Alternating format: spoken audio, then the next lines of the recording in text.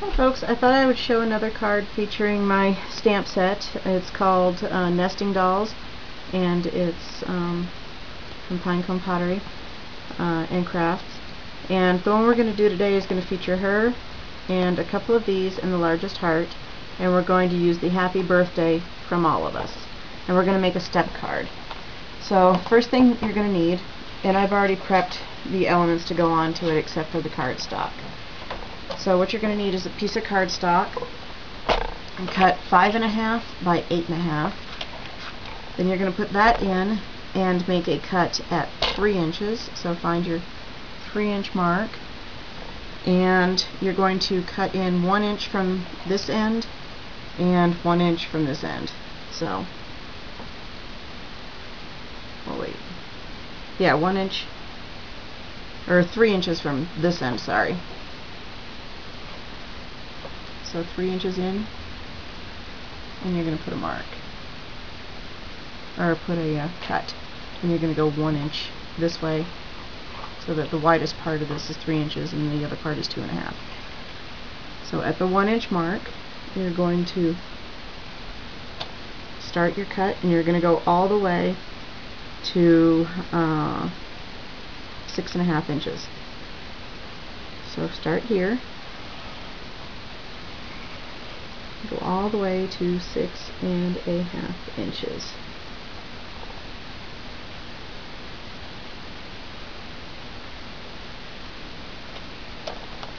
And it helps tremendously if you cut your paper correctly in the first place. So it has to be 8.5 inches long to start with, and I had it like 11. So that's why that confused face. Okay, so now it's correct. Now it's 8.5 inches long by 5.5 inches wide. You start your first mark 3 inches from this side, so this side is 2 inches, and then, or 3 inches on this side, 2.5 inches on this side, and then you put a slice down from 1 inch all the way to 6.5. Then and put away the slicer for now. Get out a scoreboard. Mine is very well loved. Get the rulers on there. Okay. And you're going to hold it so that the shorter side is here, the middle line, and then the longer. From 1 inch in, you're going to score down to, or well, let's just start first. See, there's a line here. You've got to measure up your side of your paper. I don't know if I'm showing you that right. The Martha Stewart scoreboard, you want your, see where that line is right here? You want your paper lined up there. That's where you want to have your paper. Then at the 1 inch line, you're going to put your first score. Trying to do this sideways. And start at that cut line. Ignore this. As I'm trying to do it sideways, I've got my paper all turned weird. Then at the 2 inch line, you know what, it would be easier just to do it this way. So 8.5, so 7.5. Here's the next one.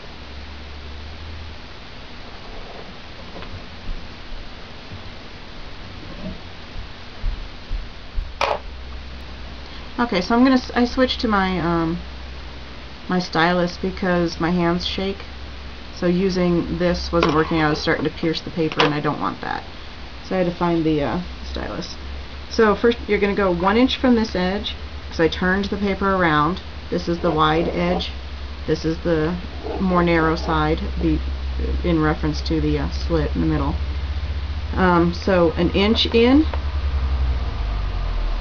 then another inch, then 1.25 inches, so 1.25 inches. Then from there, go to another 1.25 inches. So let's see, that's 1.25 inches. From here, do another 2 inches.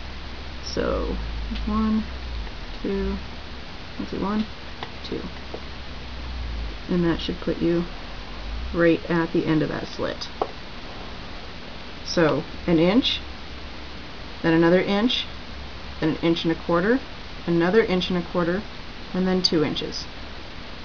So now we're going to flip it, and the only one we're going to do, make sure that, because if you're using the Martha Stewart one, make sure you line it up with this, not the zero, or not the very side. Go to 4.25, so 4.25, and that's the middle of the card. Okay.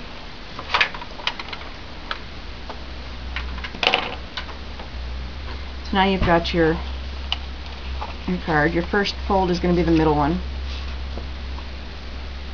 and your next ones are going to be this one, which is going to go down.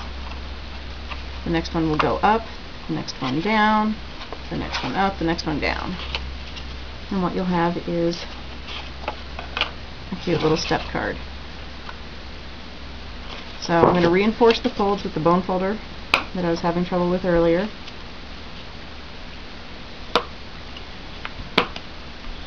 Okay, so those folds are done, and now we're going to decorate it.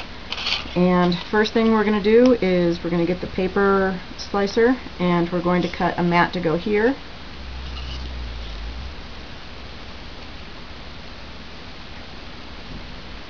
And for that I'm using paper from Nana's Kids because I still want that retro look. If you have any questions about how to use my stamps, go to the video previous to this one, and it'll say new products, or new product, and I can't remember the rest of the title, but it'll be the one exactly previous to this one. So we're going to try to cut this paper to fit here, and then we'll have our nesting doll. She kind of has a zombie look to her right now because we haven't put pupils onto her, but she's going to go here, and a happy birthday is going to go down here.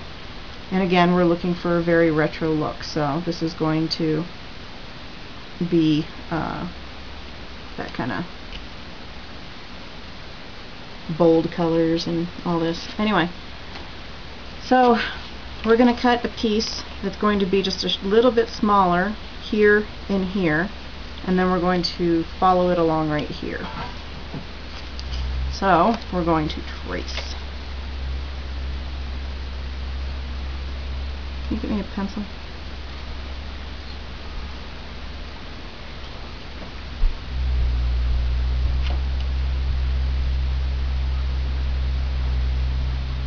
Well, and firstly, we know that it's going to be 4.25 inches wide, so all we're really worried about is cutting out this chunk.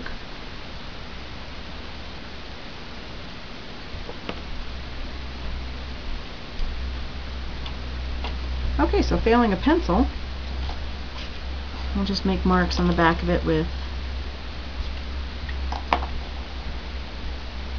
a pencil. So we're going to cut out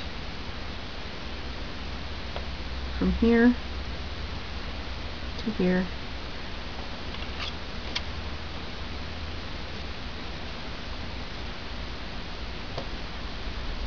And here, just follow the shape of the card. There we go. And we're going to slice along the pencil lines, and then we'll trim it up even more. Because we want it more narrow than the paper itself actually is. So I cut that inside the pencil line. Here's the pencil line. I cut it at 1/8 of an inch in, and I think I'm going to cut it just a little bit more, just to give more of a border. Okay, so that's the wide part of the card, or the tall part. Now we're going to cut, this is my pencil line, so I'm going to cut inside of it.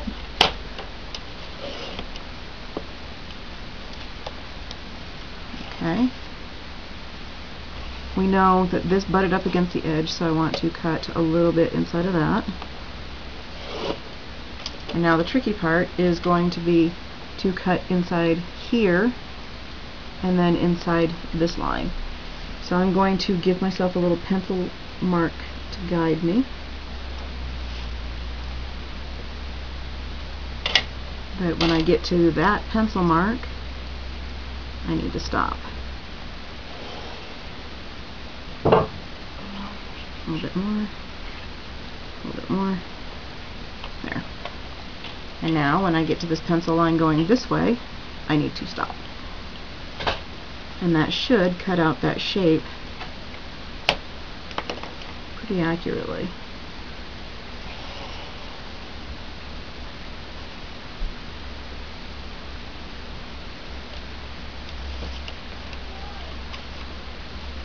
Okay. So this is going to mat here.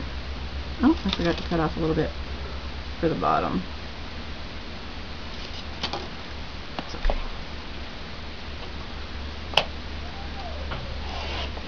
Trim up the bottom a little bit. Okay, so now we've got this shape to go here.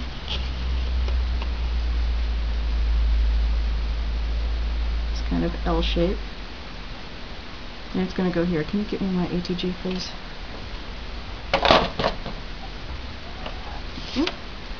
So we're going to put this part on the card. Oopsie.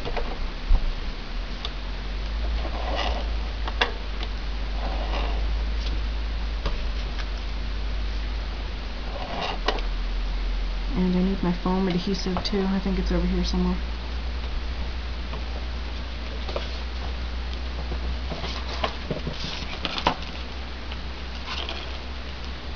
Okay, and we're going to center the little L shape that we cut onto the card base. So there we go with that. And now we're going to cut pieces to go. So I don't want them all to be the same. So I'm going to use this because it goes pretty well with this paper here. And I'm going to cut these slightly.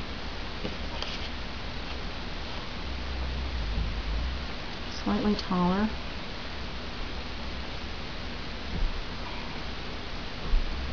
Slightly taller than the step that it's going into. So I'm going to mark the back. I could measure, but it's easier to mark. And I'm going to make that one go about right there. And I'll show you what I'm going to do once I get a bit more done here.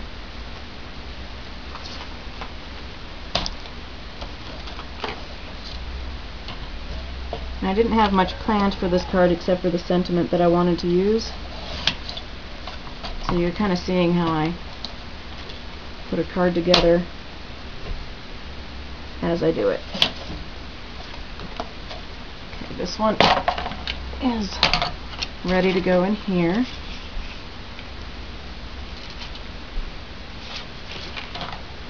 And we are going to trim using the Fiskars, not too sure what the name of this one is, but it's got kind of a scalloped edge to it. You just got to line up your paper with the guides that are there. And this one will go here. I'm going to raise it up so that you can see light through that. So I need the ATG for this.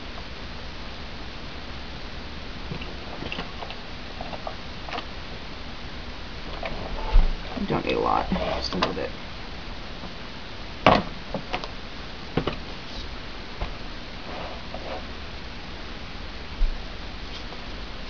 And I'm just going to line it up where I think it looks good. That'll be good enough. And we'll do that one more time for this one. And I think right there will be just alright. So we'll slice the paper along that line. Trim it with the Fiskars thing again.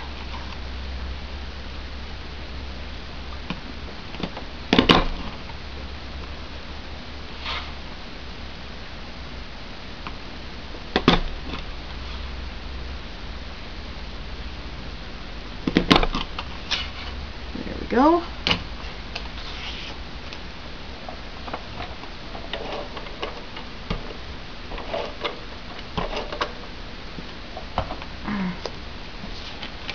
This one in.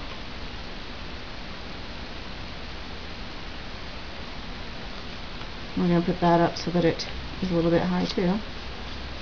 And now I've got some of the things that I cut from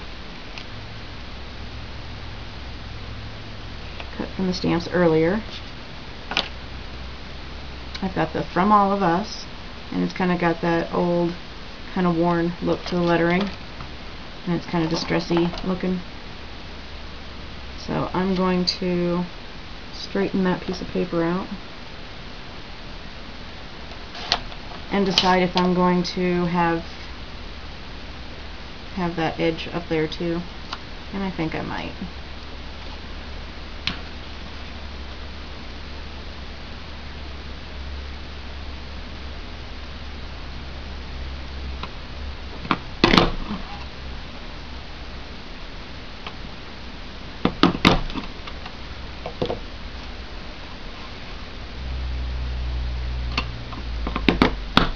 Okay.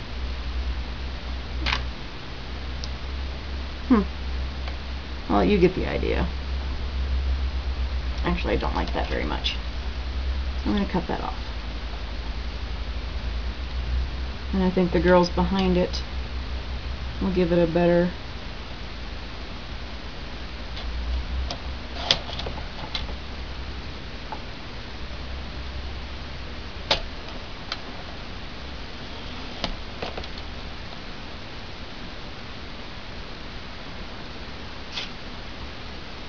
I'm going to have this strip go here, so I'm going to have to trim here.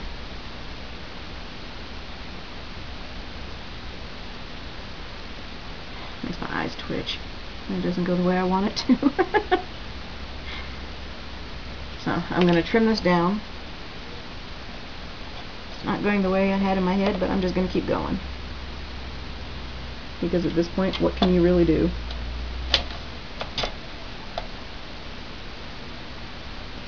You can either cry about it or deal with it. And I'm going to choose to deal with it. So I'm going to cut at this little edge of the, what is that called? The little scallop.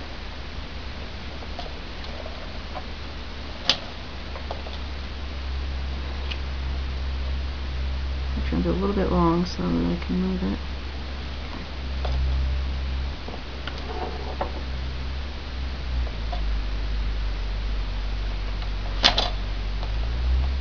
Okay, so that's going to go here from All of Us.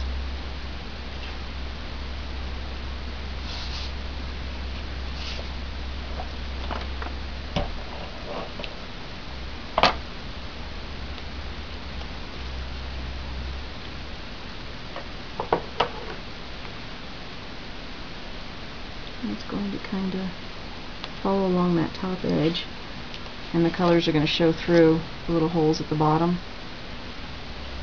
There we go. And then, let's see. Next is to put the largest of the nesting dolls onto some foam adhesive. Oopsie. And we're going to put her here. And she has that zombie look, and I'll show you what I've got to do to, or what I've got planned for that once I get everything together.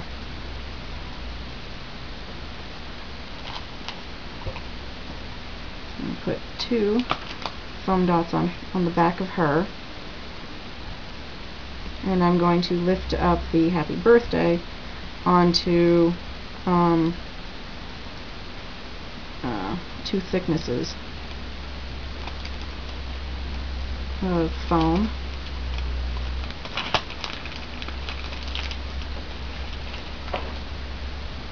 What do you put, Eric?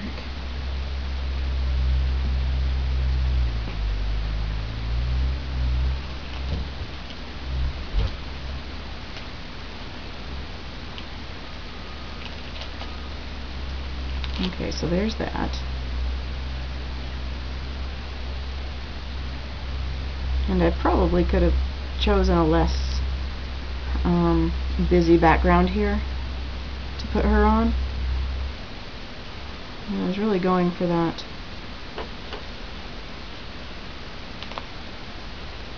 look. Okay, so there's that. That kind of busy retro look that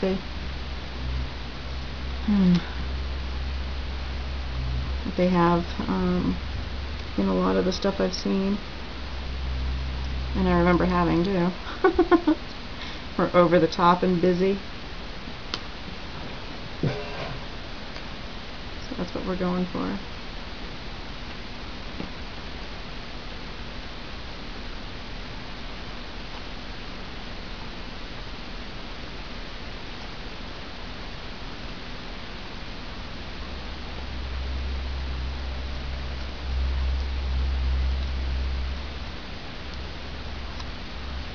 There we go, 2 thicknesses. And we're going to put the happy birthday so she's right up on top of it. Let's move her a little bit. Move her up a little.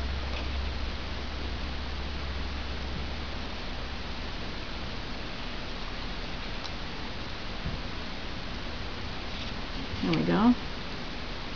So it's happy birthday from all of us.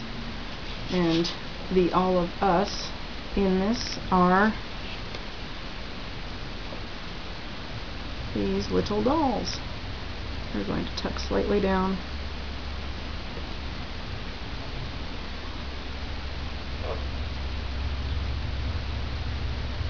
These are going to get tucked slightly down.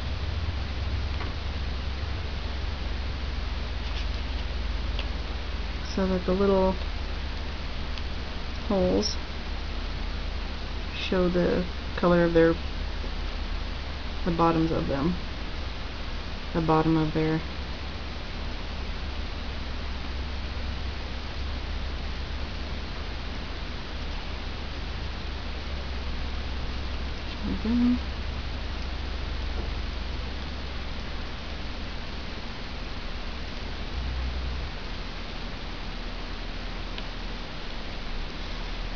Okay, now we've also got some hearts that we can use to kind of soften the edges here. And for this I'm just going to adhere it with a little bit of ATG.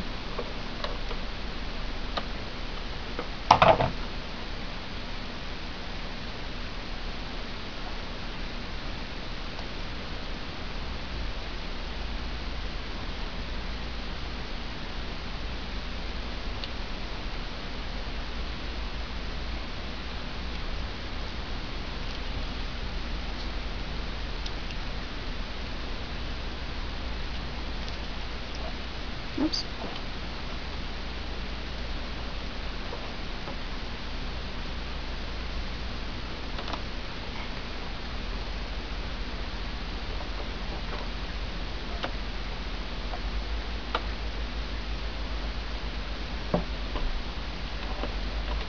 Oh my.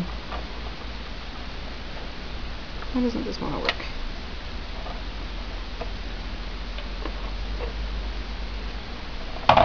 There we go.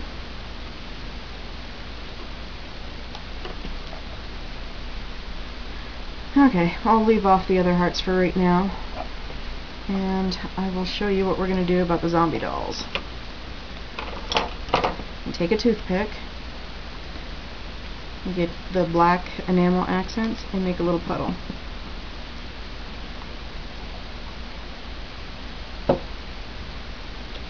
And I'd use my stylus, but I really don't want to mess it up. Get a little bit of black on your toothpick and just give them googly eyes.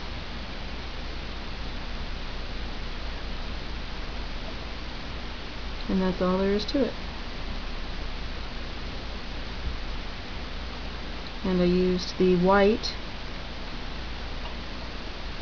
enamel accents for their eyeballs, the base of their eyeballs, and I just used the black as I showed you. So it's got that.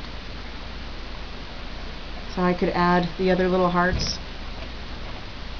in here if I wanted to, down beside her, or maybe even on the happy birthday somewhere. I'm not too sure. Or I could skip the third one altogether, or fourth one altogether, but there's the card. Hope you liked it. Hope you enjoyed the process, even though I made a bunch of mistakes. But that's part of it. So anyway, hope you enjoyed. Talk to you later. Bye.